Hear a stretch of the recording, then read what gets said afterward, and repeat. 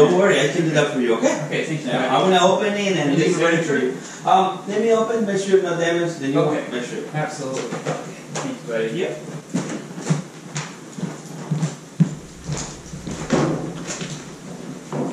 That's what I was thinking would be useful is straps. Straps? Yeah, straps. They work fine.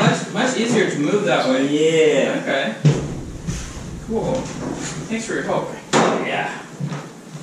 What do you think these weigh? Are these like 80? Like 80 pounds, 90 pounds. Yeah. No. Yeah, I don't have it in my work truck either. It gets hot in the summertime. Yeah, we roll it away though. I got to make deliveries down to the marine dock in Seattle, Dockside Marine, and inside the truck get up to 115 degrees. Oh it's wow. Very hot. Very hot, yeah. Yeah.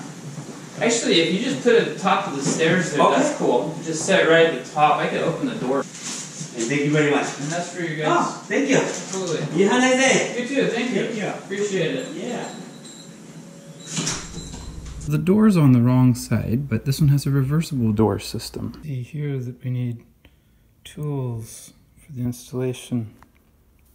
The guide contains different ways explaining the base and how to unbox it. Thankfully the guys from Home Depot did most of that. Here's even instructions on how to hook up the electrical in the back. I of course pre-read all of this and used it. This is more like the procedure I used right here. My vent is right up against the wall. Let me show you. It's awkwardly close and off-center, so connecting it to the machine down there requires an ultra-short pipe. There you can see the 240-volt electrical connection and where I hooked it up to the machine.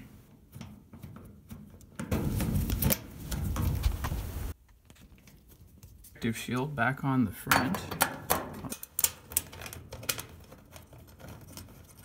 We're going to set this here for 20 minutes in order to test the machine. This is the start button. You can see the lint trap here. This traps fuzz from your clothes.